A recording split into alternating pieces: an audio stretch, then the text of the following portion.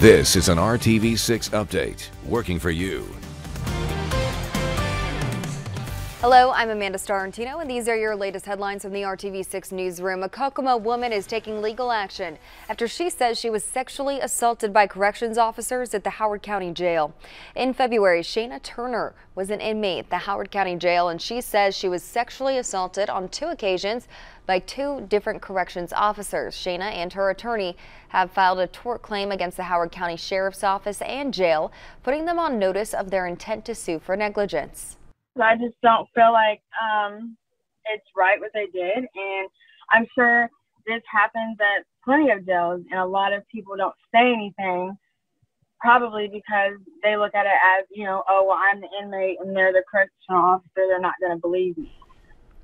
Shayna reported the allegations to the sheriff's office shortly after. In early March, the sheriff announced 6 employees were terminated at the jail following an internal investigation into allegations of improper activity with inmates that violated department policies. 2 incidents were referred to the prosecutor's office, but no charges were filed. Shayna's attorney says at least one of the officers who touched Shayna was among the 6 fired. Sheriff Jerry Asher had no comment about Shayna's claims. And the greatest spectacle in racing is not only delayed, it's also downsized. Indy 500 fans will be limited to about 50% capacity when the race runs on August 23rd. Indianapolis Motor Speedway President Doug Bowles says additional health and safety measures will be considered. IMS will unveil those measures in the coming weeks. In late March, the Indianapolis 500 was postponed to August because of the COVID-19 pandemic. Kevin.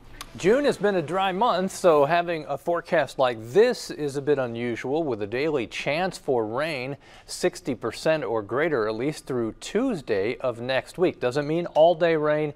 It does mean rain every day somewhere in the viewing area.